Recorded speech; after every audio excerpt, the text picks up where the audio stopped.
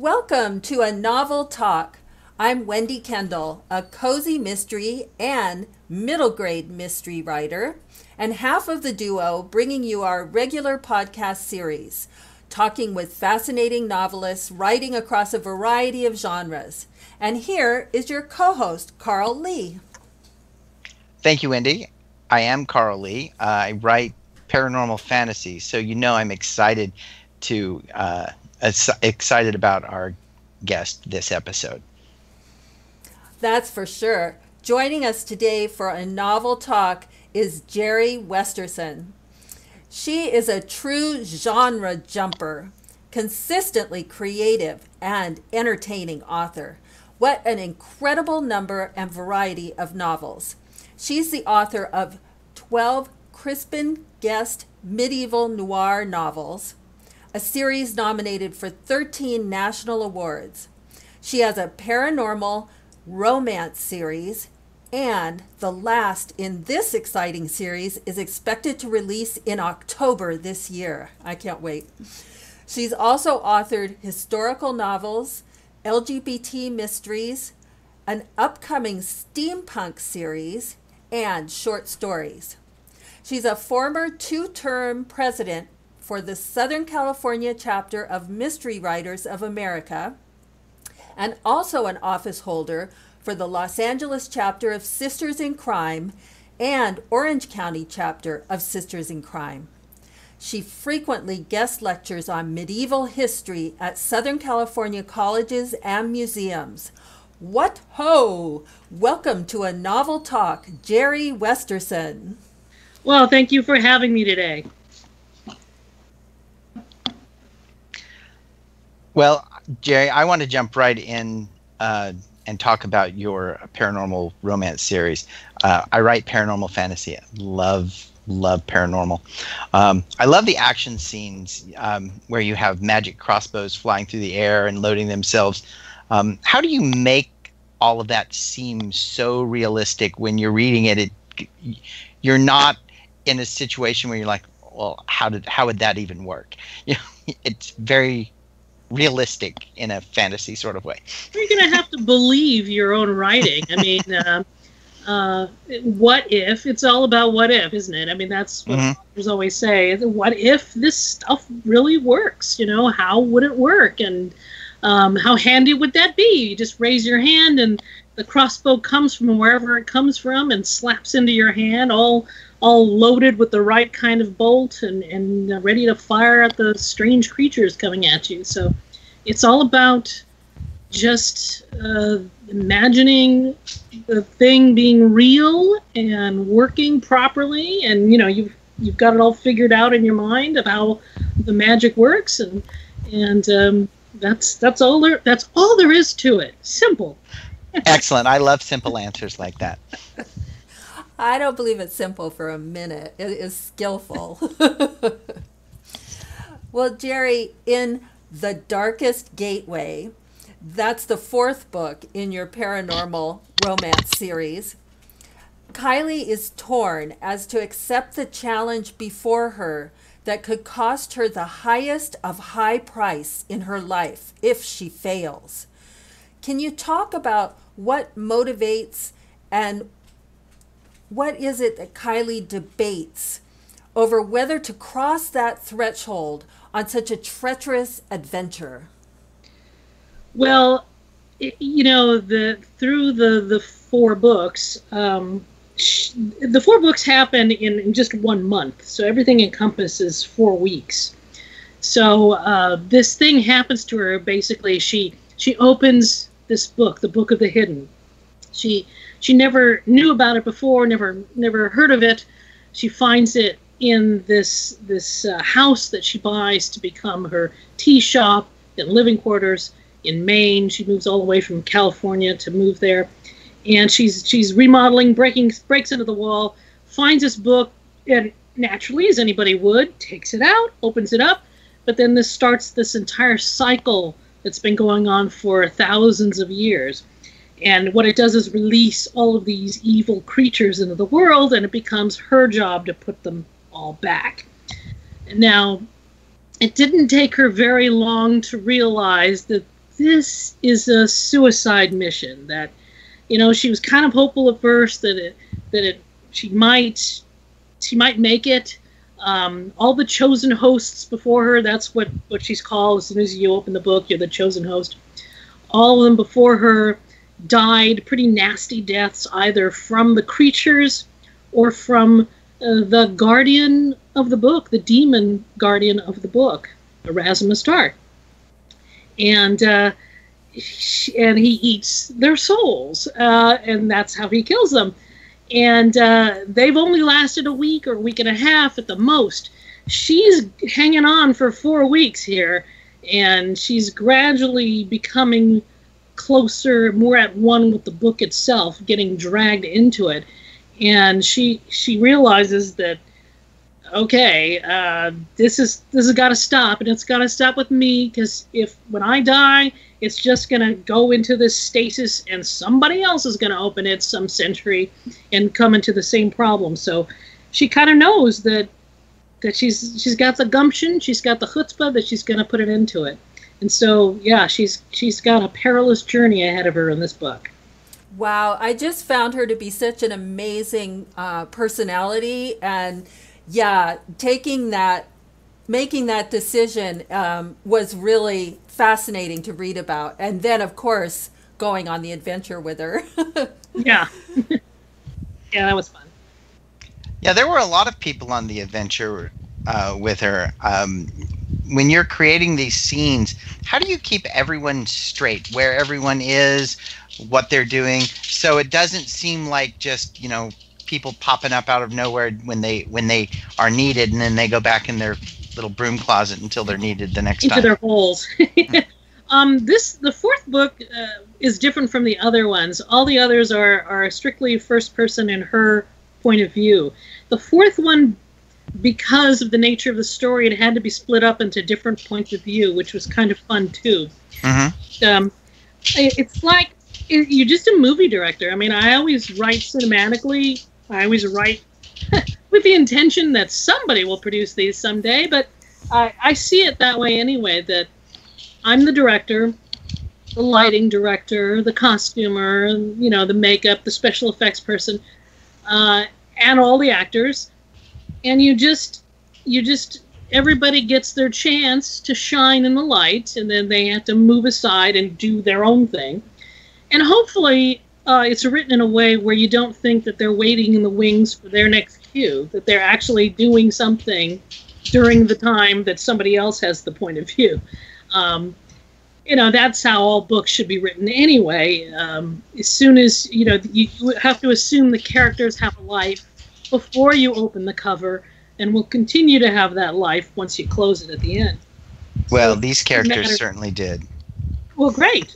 And I've accomplished it, you know. Perfect.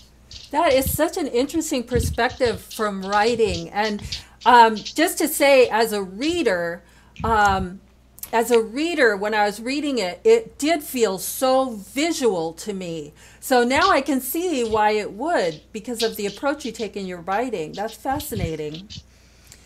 Jeri, why did you choose to set your paranormal romance in Moody Bog?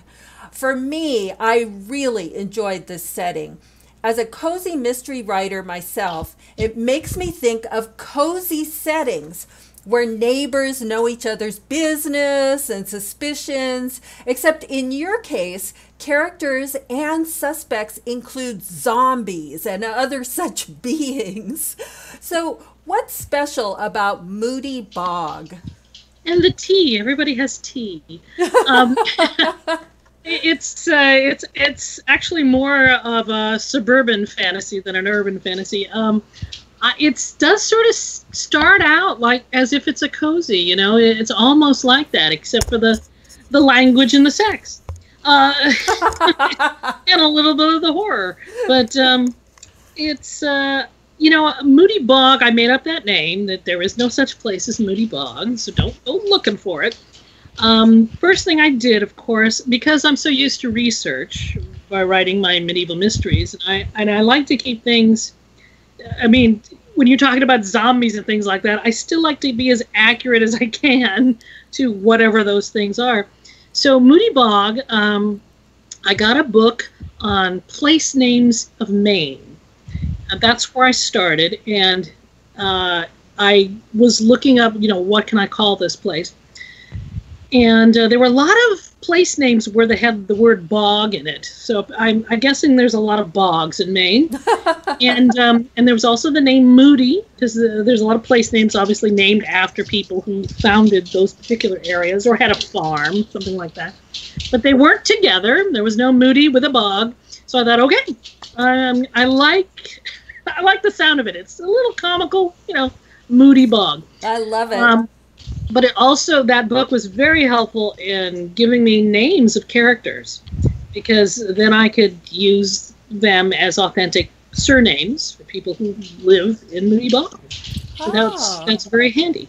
But yeah, I liked the sort of, because there's a lot of humor in these books. I mean, it's not all scariness. Yes. There's a lot of humor. And, I wanted that in the story. So that, Moody Bog kind of clues you in, and it's not all seriousness, even though there are very dire circumstances happening. Yes, definitely. Speaking of dire circumstances, where did you get the idea to have a romance between Kylie and Erasmus? Their romance is so entertaining. Between the fact that he's a demon and has very little clue of human emotion, but also their touching protective nature toward one another. Well, that when I decided I wanted a romance in it, and it became more paranormal romance than urban fantasy, and that's sort of the definition. There can be a romance in an urban fantasy, but it's not the driving force of the story. And in the paranormal romance, that is. I mean, like if you remember Twilight, there's vampires and werewolves, but it's essentially about the romance between Bella and Edward. So, if that wasn't there, then you really wouldn't have that particular plot. So it is the driving force of the story, and I love Erasmus. He's so grumpy and grouchy. And unlike, there's another demon that shows up, and her name is Shabiri, but she's been around the whole time, all these thousands of years. To me, she's sort of a combination of Joan Collins and the person Hillary on Love It or Listed, if you've ever seen that show. She's very snarky and very catty, and she understands all sorts of cultural references. So she's good at being snarky like that. But Erasmus is only awake for a week or 2 weeks every couple hundred years or so. So he doesn't have a chance to catch up on human reactions, human emotions. So he doesn't understand any of it. And he certainly doesn't understand falling in love. And so that's all fun stuff to write. Just there. And read. They go after each other. Jeri, what are some of the challenges in blending genres of romance and paranormal? Well, I don't think there's many challenges, because it is a firm genre. So you just basically sort of follow what others have been doing in it. But, I always like to have a little touch of romance in all my books. This one is really, going all out as part of the story. But I don't think it was too many. You don't want to be too, in the style that I'm writing, I didn't want to be too erotic, so not too graphic. Yes. And not clinical about it. Yes, yeah. This and then that happened and then this happened. It's more romantic, so we're not fading to black, but we're just being more lyrical about it, and it's fun you have a romantic moment that gets interrupted by a zombie slamming into the door. I mean, there's things like that happening. So, just your typical normal stuff. Yeah. Saturday night, we call that around here. So you mentioned the other demon, and you defined her as snarky, but you have a talent for snarky dialogue. And I was just wondering, does that come out in your first draft, or do you develop it through revision? No, I'm naturally snarky, so it's pretty easy to come out. Excellent. And there's nothing more fun for me than to write an argument scene or a snark scene, and usually it's the villain being really snarky, and so they get to reel off some pretty nasty but funny lines sometimes. Excellent. And an argument, of course, is great because for some reason, and I'm really good at coming up with those, and it makes for a dramatic moment too. It makes for conflict, and there's nothing better than writing that. Well, at one point, Kylie poses the question, perhaps love was stronger than fate. As an author, what interests you about exploring that theme? Well, that's universal, isn't it? I mean, love conquers all, no matter what. I mean, she was fated to open this book. She didn't know it. She was fated to be a chosen host and die, and didn't know that. But, because, this is a little spoiler if you haven't read the first book. She starts, she is obviously attracted to Erasmus Dark, and they do eventually fall in love with each other, and can he fight his nature and not kill her, not kill the woman he's fallen in love with, and eat her soul like he's supposed to. And she is fated for this, but because of love, it's you can have a happy ending out of it. But not that there is one. We don't know. Not a total spoiler. Spoiler. No. We don't want to give anything away. Oh, no, but, there's a lot to this. Yes, there's a lot of layers, and it's there is definitely a lot of fun coming up with all of them. And one of those layers is the scene where Kylie dupes Satan into giving her way. And I found that both surprising and inevitable at the same time. And I've only ever read that in writing books, that the outcome of an individual scene should always be surprising yet inevitable. And I'd never really grasped that concept until I read that scene in this book. How did you manage that? Because I'm going to steal it. Thank you for that.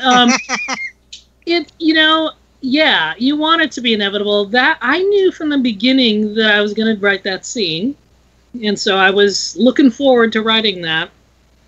And but I didn't know quite what that would be. I didn't know what she would be using to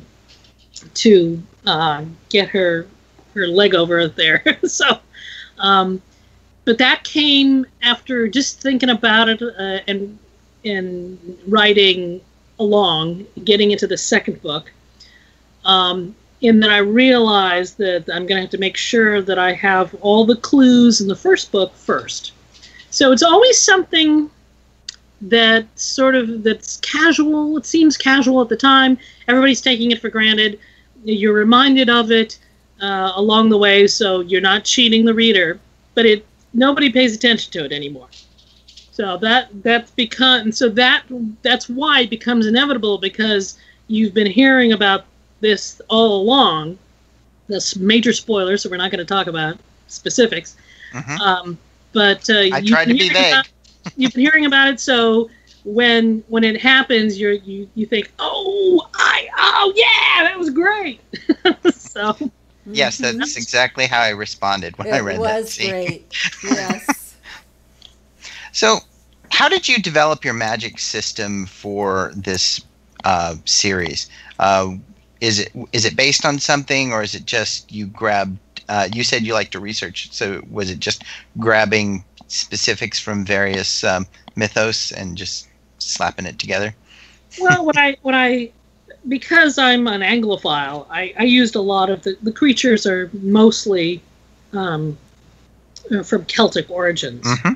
So I kind of was keeping it there because I figured, well, that makes sense. They came over with the Mayflower and all, they came over well earlier than that, but they've been coming over for a while, so it's okay that they're in America. But because they travel through the plains, But once you start writing, because you do have a lot of different ideas, and there's a point where you say, well, look, these all have to come together in some way, so you make a rules. This can happen, but that can't. Because otherwise you wave a magic wand and it's a 2-page book. So yeah, you just, as you're developing the story and all the characters and what has to happen, you come to realize that you create your system. That it's not hard to figure out. It's not hard to understand the system. Yeah, I mean, it's just basically as you become conscious of what has to happen, that's when the system blossoms. Excellent. Jeri, I'm wondering, would you treat us and our listeners to a reading from your Book of the Hidden Paranormal series? Oh, I would be very happy to. Yes. This is from The Darkest Gateway, and it is a scene where Kylie encounters one of the many creatures, and it's one of my favorite. This is a real creature. It's not a real creature, but it is a creature from mythology, or the Celtic mythology.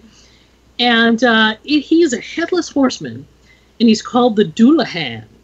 Ooh. And he doesn't have his head on his neck, but he carries it under his arm, and it's rotting away, which is kind of gross. Oh. But he also has a spine, a human spine, for a whip.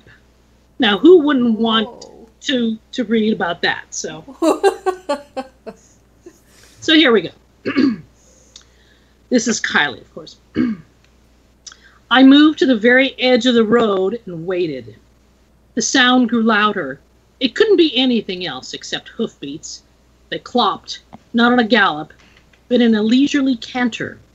And soon there was the Dullahan coming around the curve. His head looked even greener and slimier under his arm than it had before, if that were possible. His weirdly roving eyes spotted me easily. He kicked his red-eyed horse's sides and hurried toward us. All the while he swung that spine whip. With each revolution around his headless neck, the weapon grew longer and longer. I kept the spear close to my side. I didn't want that whip to catch it the way it had gotten the crossbow the last time. He was almost upon me when he shrieked, "Kylie Strange!" "That doesn't work on me, you idiot!" I yelled. The face frowned under his arm.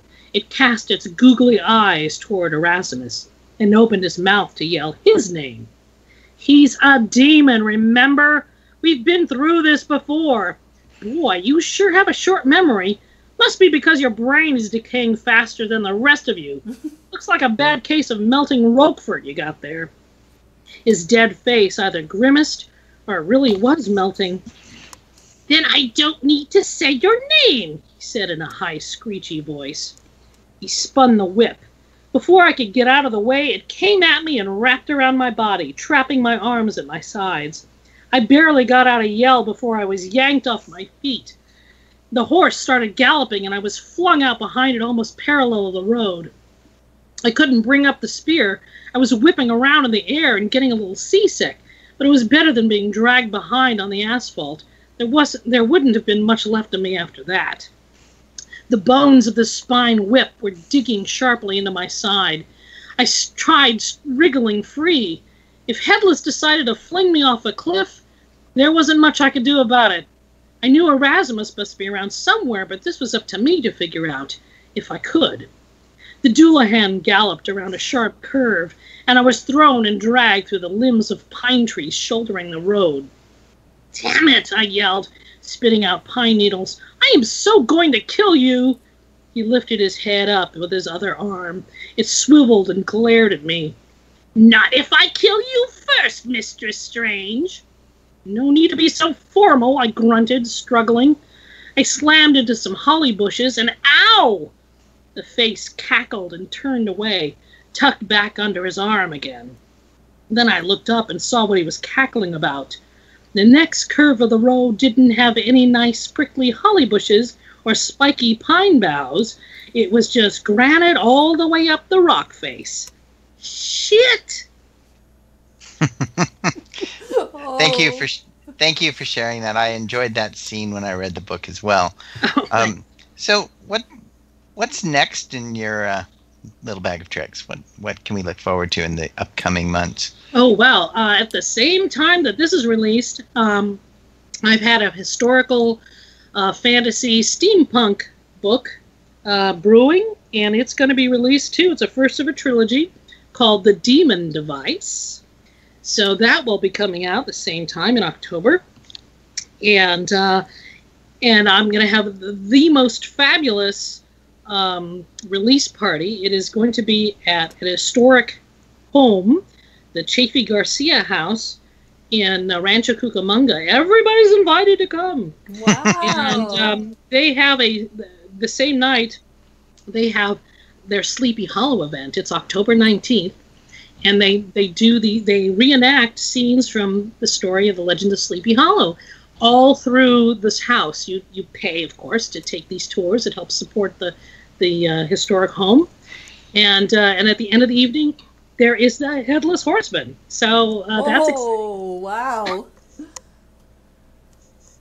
So that's fun, and I will be there with my books and come and have them signed. That sounds great. Thank you so much for the reading too, Jeri. It's so amazing how, even though that was an action scene, you really get a feel for Kylie's personality. I mean, that's really such skillful writing. I love it. Yelling at a headless guy with a green face, I guess. That's what are you going to do? What can you do? You just make it humorous, I guess. That was great. Thank you so much for joining us for a novel talk. And before we say goodbye, I want to encourage our listeners again to visit your website.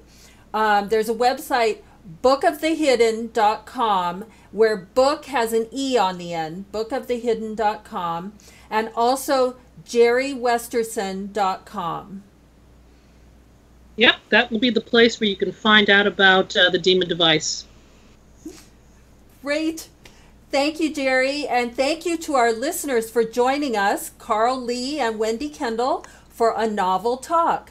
Remember to subscribe so you won't miss an episode, and keep reading, because a novel read leads to a novel talk.